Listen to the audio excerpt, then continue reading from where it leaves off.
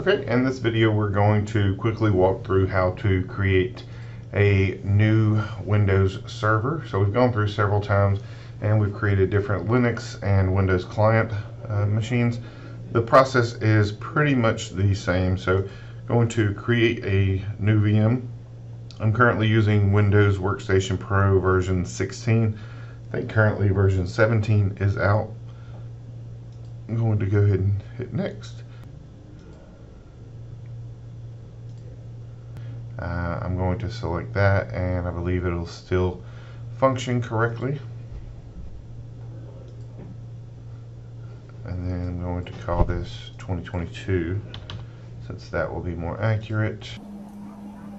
I'm going to put it over here, new folder, server 2022.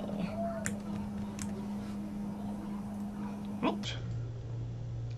And again, I'm not going to be allocating this space right now, so just for future growth opportunity, I'm going to increase this size a bit and just be in a single file. Let me customize the hardware. I have space to give it additional RAM.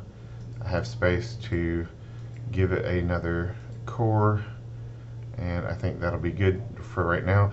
I may add another network adapter depending on how I want to network this virtual machine, but that should be good there.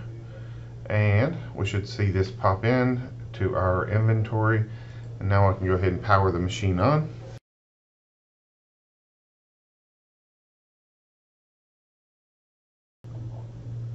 It's going to ask me information.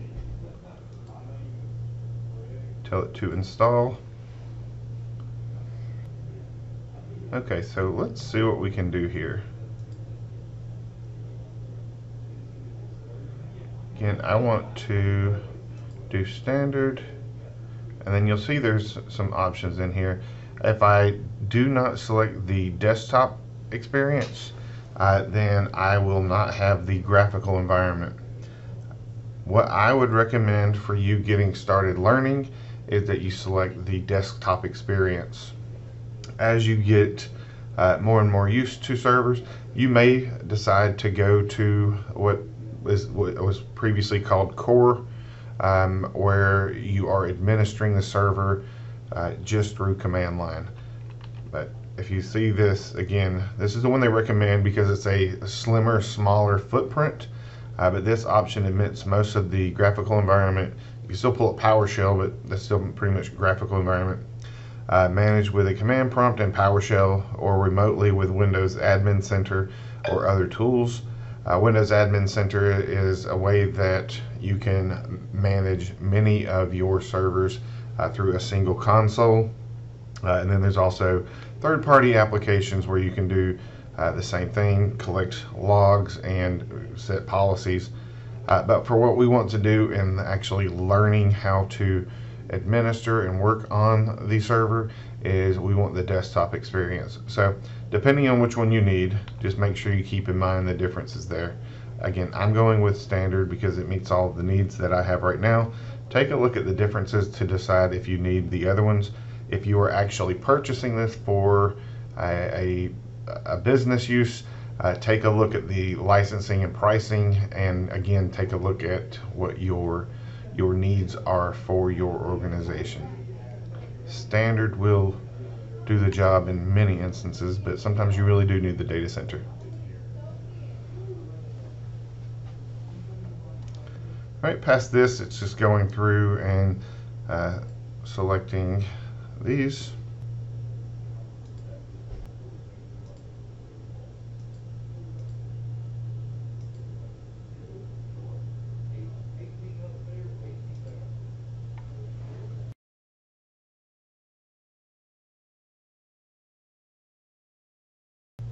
Okay, and this is where you will create your administrator password.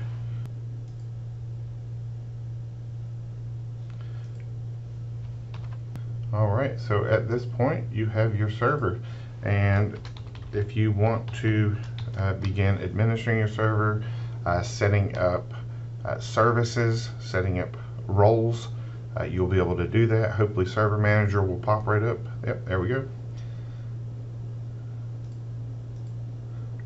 And so from this point, you are in and you have a running Windows 2022 server. So thanks, hope this has helped.